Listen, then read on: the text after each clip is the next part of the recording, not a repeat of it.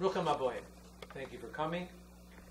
Last week we finished with a topic about teachers, things, people, friends, and otherwise that teach us and help us to become better in what we need and how we learn. So this week we're going to kind of continue with that theme. And I mean, the greatest teacher of all, in reality, is the Torah.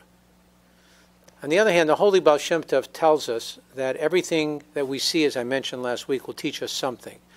Everything about the world, there's something there to teach us and bring us closer to God.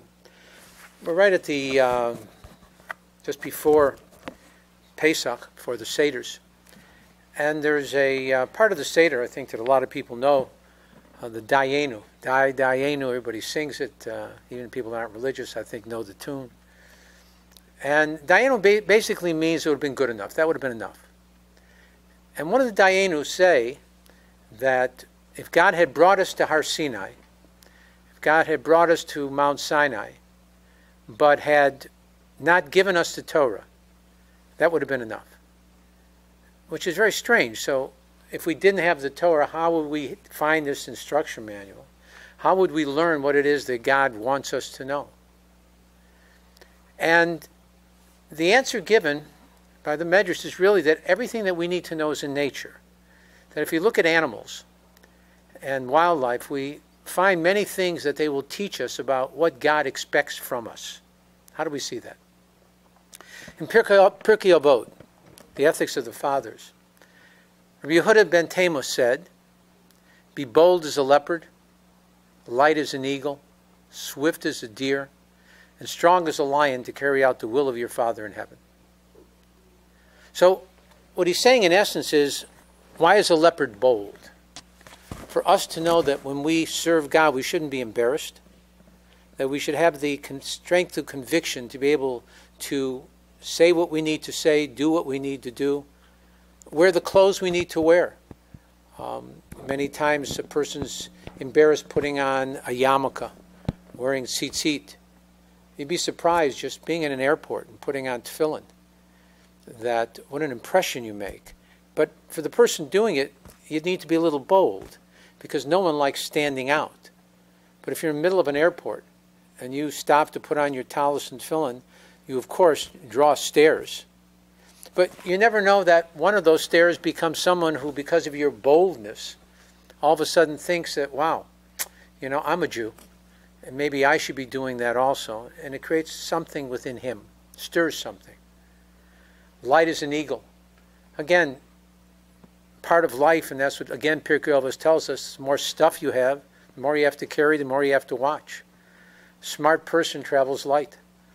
All you need is those necessities. In fact, today we have an overabundance of everything, which causes us to carry a lot of things. We travel very heavy.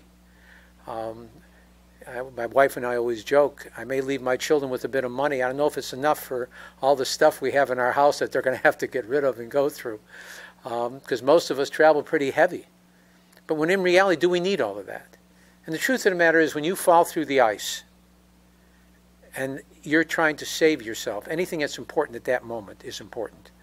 Everything else you can do without. It's not a big deal. So we see, again, light as an eagle, to be able to soar and to be above everything, again, against the mores and against the current of societies, to have that kind of ability to be above it all. Swift as a deer, and again, a person has to have alacrity. You know, it's interesting that when it comes to going to a synagogue or going to a study session, we always let someone else go first, and you know, there's no rush. We'll get there. You know, God's there all the time. What's the hurry? When it comes to the kiddush to go downstairs and eat, then all of a sudden everybody wants to be the first in line, and they want to get down there right away. We have our priorities mixed up. So a person should be swift as a deer to do the will of your Father in heaven. That you should see every deed, every good deed that you have the ability to do with an alacrity. Imagine if there was $100,000 laying on the floor and the first one that gets to it. You're not going to let someone else pass you up. You're going to want to get there first to pick it up, to put it in your pocket, to take it. And we should see the mitzvahs, which are worth much more than $100,000. If we really understood the worth of these little, it's interesting. Stop and think about it. Diamonds are, especially a very perfect diamond, is worth a fortune, but it's very small compared to other types of wealth. And yet the amount of wealth that you have, and that's why Jews in many countries became diamond merchants, because they could take the wealth with them and hide it and take it from country to country without being seen. Because really by tradition, Jews, as we see in the Torah, Jews are farmers. A lot of the laws in the Torah deal with farming. When the Jews came into the land of Israel, that's basically what they were, farmers. But again, we've been expelled from all countries in the world, and therefore we've had to travel light and become professionals at the same time. And strong as a lion. Again, it's not a physical strength, it's the ability to be able to, again, stand your ground. For people to know that even though you're supposed to have humility, but at the same time you have strength of character. And you're willing to stand up for what you believe in. That's using it in the proper way. So from these four things that Pirkei Avos says, excuse me, that we can learn, again, boldness and traveling light and alacrity, and again, strength of character. And if we look more into nature, look at an ant. From an ant we learn many different things. Ants are industrious. They're always working. But once one ant touches something, no other ant will take it. Honesty is what ants teach us. And at the same time, they leave no ants behind. If an ant dies, they'll try to take the body back. Again, which one of the biggest mitzvahs we have is called a mace mitzvah. That even if a Kohen Gadol who cannot defile himself finds a dead body in the field, he has to bury that body. He has to defile himself. For he can't defile himself for his mother and father, but yet for a body that he finds. So again, these are things we learn even from an ant.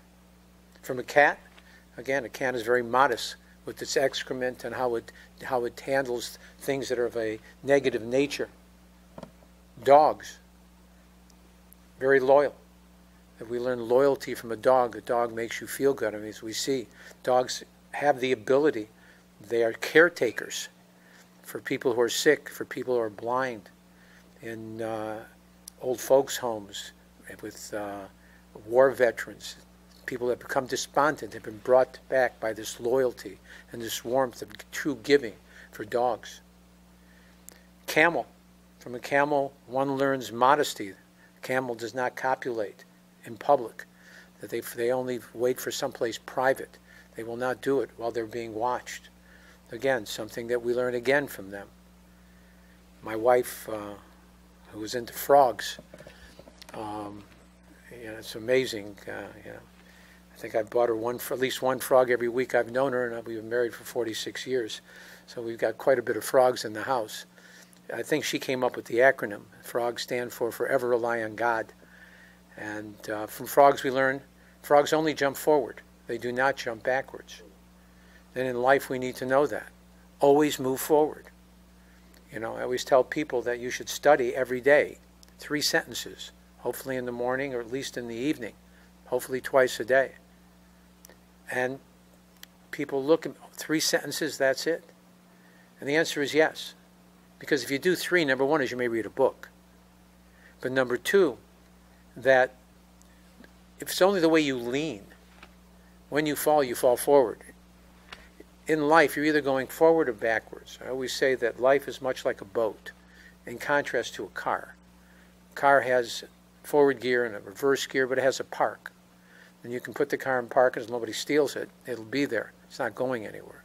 It'll stay in that place. But we always compare Torah to mayim, to water. And a boat only has 2 gears, forward and reverse. And when you put a boat in neutral, it always moves back to shore. It always goes backwards. And so too in life. If you're not actively moving forward, you can be sure that you are passively moving backwards. And this is why if you read at least 3 sentences every day, hopefully in the morning and then before you go to work, before you start your day, and then in the evening before you go to sleep, even if you travel, just 3 sentences. you're at least moving in a forward direction, and it's not passive. You're doing it with an action. So, also from frogs, it's interesting, there were three great rabbis, three prophets, Hananiah, Mishael, and Azariah. They lived in the time of Nebuchadnezzar, of the destruction of the first temple. And they were given the choice of serving an idol or going into a fiery furnace and dying. And what they did is they looked into the Torah, and there they saw that the frogs, when the second plague was brought, was the plague of frogs, that all the frogs died at the end of the 7 days, except the frogs that jumped into the ovens of the Egyptians, which was certain death. But because they jumped into the ovens of the Egyptians and they were willing to give their life up for God, for the Kiddush Hashem, those frogs survived. And Hananiah, Mishael, and Azariah learned from those frogs, and they allowed themselves to be thrown into the fiery furnace. And all three of them walked out alive, totally unscathed. A dove. A dove, from a dove we learn monogamy. That once a dove mates, it mates for life. And again, we learn that's why our relationship with God Almighty is that of a dove. Because again, we are His nation and He is our God, only one. But it's interesting, why did I choose the lecture in the first place? I live on a lake, and there's something I saw, and I kind of wonder why I see it all the time. It's geese. You hear them, you see them, they're a bit of a nuisance, and they're very regimented in how they fly, and they're there in the spring and they leave in the fall. And I always wondered, what is there about the geese? So I looked it up, and what I read was very interesting. Geese, who are highly sociable animals, are able to cooperate with one another like ducks. Geese travel in a V formation. Flying in this way is beneficial to the whole flock, as it facilitates ease of flight, because it adds at least 71%, that's important, 71% greater flying range that would otherwise be the case if each goose flew alone. The flapping of the wings of one goose generates uplift for the goose behind it. Geese swap places at the front position of the V when the lead bird becomes tired. When a goose falls out of formation, it suddenly feels the drag and resistance of trying to go it alone, and quickly puts itself back into formation to take advantage of the lifting power of the bird in front. The geese behind honk, all that noise, why? To encourage those up in front to maintain the speed. 71. You know what 71 is? The Jewish High Supreme Court. We believe there are 70 nations in the world. And God, the nation of Israel, God's chosen nation, is the 71st. I mean, how do you come up with the number 71? Should have been 70% or whatever, but 71. Again, this alludes to all that we have in Torah. Nothing's an accident. And again, the fact that when they're in a group, and that's our whole thing of Judaism's actos, being unified, one group, they're able to fly this much further, 71%, by being together. The importance, again, in nature we see of being together as a unit. Any nation that is not unified is weak. Any nation that is strong is a nation that's unified. And the honking, each one telling the other person to be better, to try harder, that you're doing a good job, keep up the good work. You know, everything has a good purpose. Everything that you do is keep it up. That it's so important. And as I've mentioned before, our trainer tells you, hey, you did it good, keep up. You push a little bit harder. All that honking that seems to be such a bother to us is really one geese telling the other to keep it up, to do a good job. And when one gets a little tired, someone else takes the front. And that's what we need to do. And looking at nature, the great teacher, that even if we didn't have the Torah, Dayenu, it would have been enough just to go to Mount Sinai and know there's a God in the world, and look into nature, and He would show us through all of these examples and many, many more of just how there's a God in the world, and from nature itself we can learn the whole Torah. God bless, thank you, and have a great Shabbos.